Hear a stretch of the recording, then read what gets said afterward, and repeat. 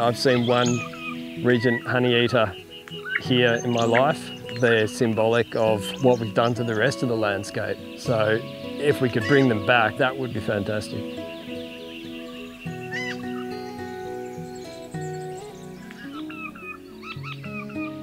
The Regent honeyeater is a beautiful, patterned, really unique bird.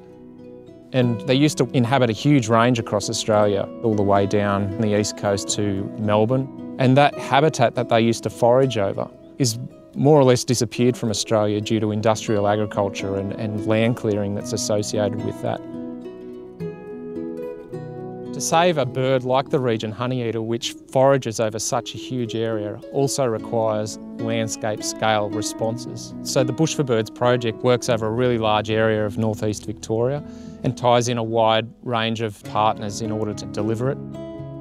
The Bush for Birds project gave us the funds to purchase 200 trees to plant around the place. We plant a variety of understory species and some eucalypts as well.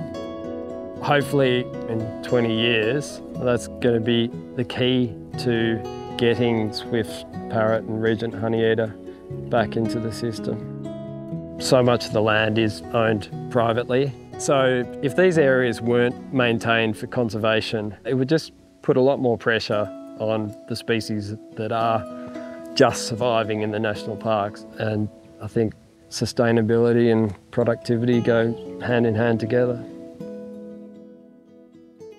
We're seeing more and more action taken by private landowners to do their bit, like Michael and like others that are in the Bush for Birds project to conserve species that are on the brink like the Regent. I don't think there's any way that we can ignore what's happening any longer. All these species declines, these systems that are just falling to pieces around us. The grassy woodlands as a whole, over 95% of those have been removed in this landscape, and then over 80% of what's left is on private land. So it's really important that for sites like this, that we're doing our bit to maintain these quality patches of vegetation. We've got 33 different landholders underneath the project that all have 10-year management agreements. We're putting on 6 new conservation covenants, all things that are basically aimed at maintaining quality remnant vegetation and trying to restore the habitat across the northeast.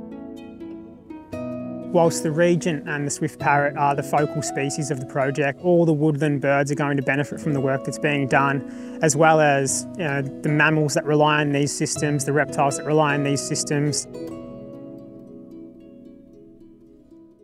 You can do a lot of work to protect woodland areas and to rehabilitate the habitat, but if we don't have the birds around that can come back in, then there's something sad about that habitat. And I think we need to give our critically endangered birds like Regent honeyeaters and swift parrots, we need to give them a chance to actually survive while we rehabilitate and rejuvenate the landscape. So BirdLife Australia has been involved in alleviating the threat that noisy miners create for those birds, because noisy miners are very aggressive to other birds in their territory. So when you get this superabundance of noisy miners in an area, in a reduced area of habitat, they will just attack any other bird to drive it out of their territory. So we're looking at reducing noisy miner numbers in specific high-value areas, and we've seen a benefit. On one of the properties that we were working, Regent honeyeaters nested last year.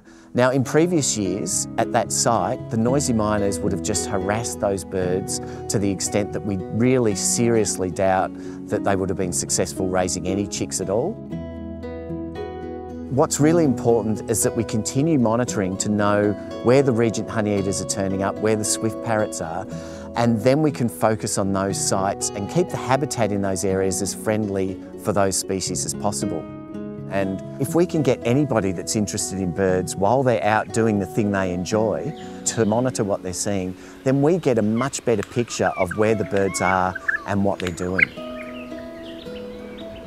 Swamps, Rivers and Ranges has been involved with the Bush for Birds project through our survey program. So we have volunteers who go out into the environments that they love, record the birds that they enjoy seeing, so that we can see how bush birds are tracking, whether we're seeing declines, whether we're seeing years of boom, years of bust, and what's happening across the landscape. The other thing that long-term monitoring can give us is it can help inform our on-ground actions so that we can protect birds in the long term and we don't end up with more critically endangered species. And you give ownership back to the people who are living in the ecosystems because they know how the bush around them works. Regent honeyeaters really need habitat to help them survive, and the more habitat, the better. Because they're stunning birds, they're beautiful. We've got National Park to the south and the north, and we're part of that corridor and linkage. So with the Bush for Birds program, we've revegetated some open areas to keep that linkage going. The whole place is slowly but surely becoming revegetated, and it's amazing when you stand in a spot like this and you look around and there's trees everywhere and you know that you actually brought that about. Because it's a real contribution to Australia that people who own land like this can make. Personally, I've really enjoyed being involved in the Bush for Birds project. I've learned a lot about what you need to do to help the environment recover, and it's really impressed on me the need to, as a landowner, to do something meaningful. I haven't actually seen a Regent honeyeater. I've read the stories of the days before colonisation when the flocks were so big that they would darken the sky. It's hard to believe that now, but I sort of take the view that anything you do for honeyeaters is good for honeyeaters. So there are lots and lots of other honeyeaters that may not be endangered at the moment, but probably will be if we don't get our skates on. It feels like a good legacy to hand on, creating the situation for the flora and fauna to thrive.